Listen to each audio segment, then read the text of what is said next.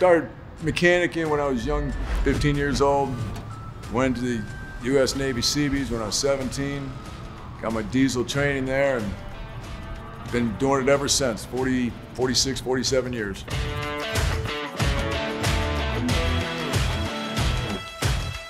It's getting more sophisticated.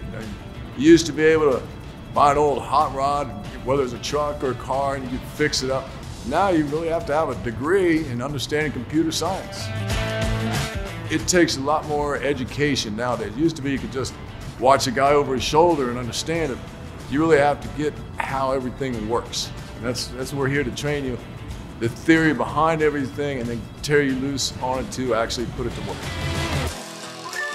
We try to teach them the basics to get them out in the field. This is the first step in their career. They're going to be learning the entire time.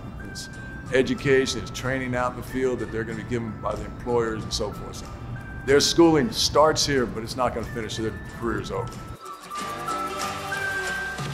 It's a dirty job, but it's clean money. And that's what I tell all the students when they come in. Might not like getting greasy, but it's good, clean money.